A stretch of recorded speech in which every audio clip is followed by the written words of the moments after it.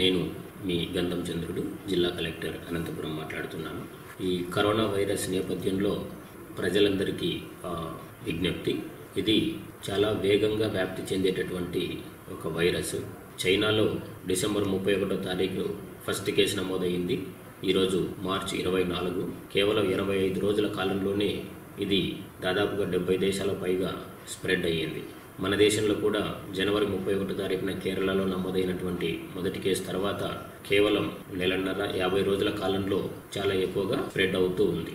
దీన్ని స్ప్రెడ్ కాకుండా చేయడానికి మోస్ట్ ఎఫెక్టివ్ మెథడ్ ఏదైనా ఉంది అంటే అది లాక్డౌన్ అన్నమాట. ఎంత పని ఉన్నా, ఎంత అర్జెంట్ పని ఉన్నా అవన్నీ వదిలేసి ఎవరి ఇళ్లలో వారు ఖచ్చితంగా ఉండడం అన్నది పాటించాలి. Leave everything and stay at home. That is the only way we can save hour cells. అలాగే ఇది అందరూ కూడా చాలా సీరియస్గా తీసుకొని పాటించాల్సినటువంటి విషయం.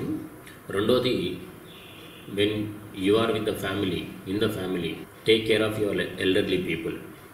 యంగ్ పీపుల్కి ఒకవేళ కరోనా వైరస్ వచ్చినా కూడా we can come out of it because of the immunity system, but elderly people ki because of their compromised ante రోగ నిరోధక శక్తి తక్కువగా ఉండడం వల్ల వారు ఈ కరోనా వైరస్ని తట్టుకొని బయటపడేటటువంటి అవకాశాలు తక్కువగా ఉంటాయి. సో మన ఇళ్లలో ఉన్నటువంటి ఎల్డర్లీ పీపుల్ ఎవరైతే ఉన్నారో, పెద్దవాళ్ళు ఎవరైతే ఉన్నారో, అవ్వతాతలు ఎవరైతే ఉన్నారో వారిని కాపాడుకోవడం మన చేతులలో ఉంది.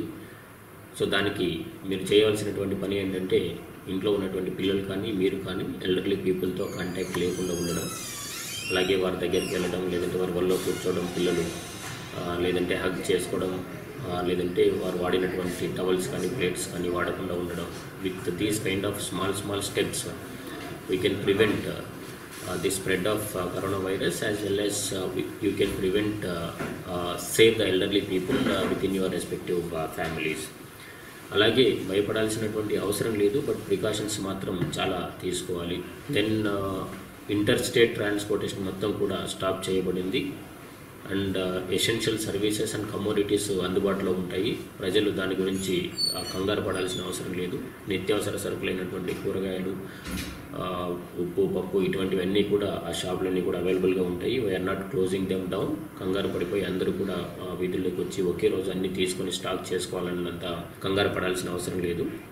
అలాగే ఈ లాక్డౌన్ ఏదైతే గవర్నమెంట్ డిక్లేర్ చేసి ఉందో దీన్ని స్వచ్ఛందంగా కంప్లీట్గా పాటించాల్సినటువంటి అత్యవసరమైనటువంటి పరిస్థితి ఉంది.